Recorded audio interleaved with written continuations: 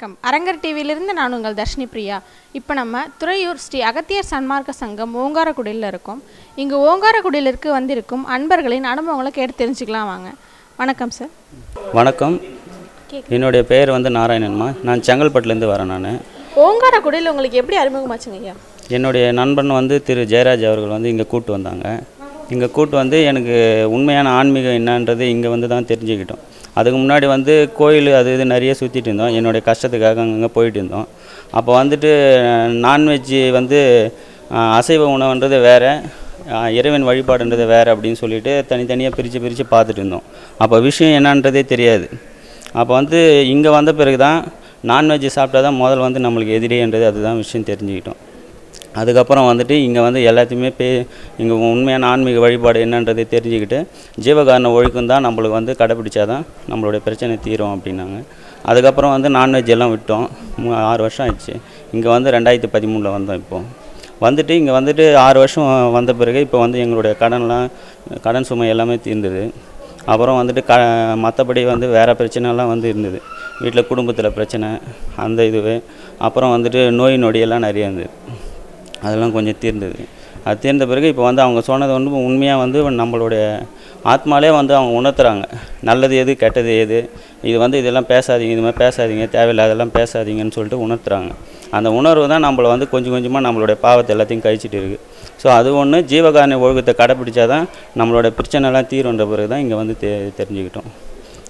ஓங்காரக்குடியில் ஆசான் முருகப்பெருமானின் கல்கி அவதாரமாக இருக்காங்க. அதை நீங்கள் எப்படி உணர்ந்தீங்க ஐயா? கல்கி அவதாரமானது நம்மளுடைய ஆசானே இங்கே எங்களுக்கு ஆசி கொடுத்தப்போ ஒரு வார்த்தை சொன்னாங்க, இன்னும் நான் உணர்த்துவேன் அப்படின்வாங்க. அந்த உணர்வு தான் எங்களை ஒவ்வொரு விஷயத்தையுமே நிறைய விஷயத்த எங்களுக்கு சொல்லிகிட்டு இருக்காங்க. உடம்புக்குள்ளேயே நம்மளுடைய எப்படி இன்னொருத்தர்கிட்ட பேசும்போது எப்படி பண்பாக பேசணும், எப்படி இன்னொருத்தர் சண்டை போடாமல் அதாவது ஏதாவது ஒரு அட்ஜஸ்ட்மெண்ட் பண்ணணும்.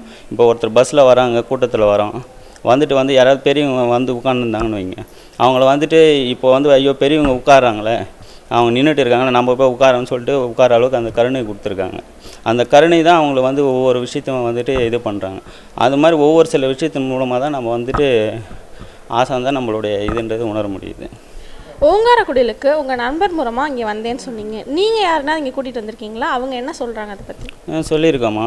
இங்கே கேன்சர் ஒருத்தருக்கு, என்னுடைய ஃப்ரெண்டுடைய மாமாவுக்கு கேன்சரு. இங்கே கூட்டு வந்துட்ட பிறகு ஓரளவுக்கு அவங்கள ஆசி கொடுத்த பிறகு அந்த பர்சன்டேஜ் கம்மியாக இருக்குது. அவங்க அதை வழிபட கொஞ்சம் கொஞ்சமாக அவங்களுக்கு கம்மியாகிட்டே வருது. அதை விட பெரிய விஷயம் எதுவுமே இல்லை.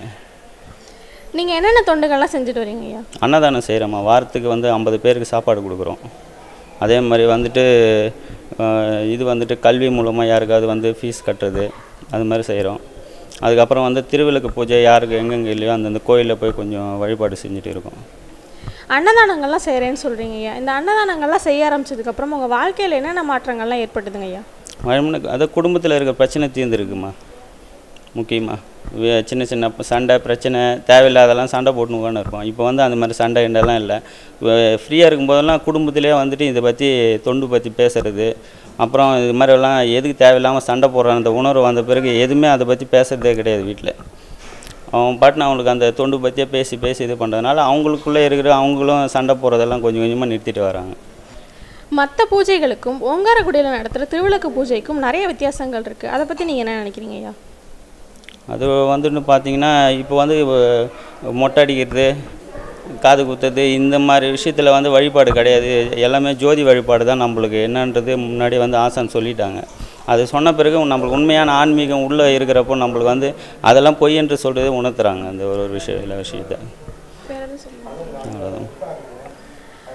ஓங்காரக்குடிலுக்கு ஆசானை சந்திச்சதுக்கப்புறம் அவங்க வாழ்க்கையில் நடந்த அனுபவத்தை பற்றியும் ஓங்காரக்குடியில் ஆசானை பற்றியும் மிக சிறப்பாக கூறின நம்ம அன்பருக்கு அரங்கர் டிவி சார்பாக நன்றிகளை தெரிவிச்சுக்கிறோம். ரொம்ப நன்றிங்க ஐயா.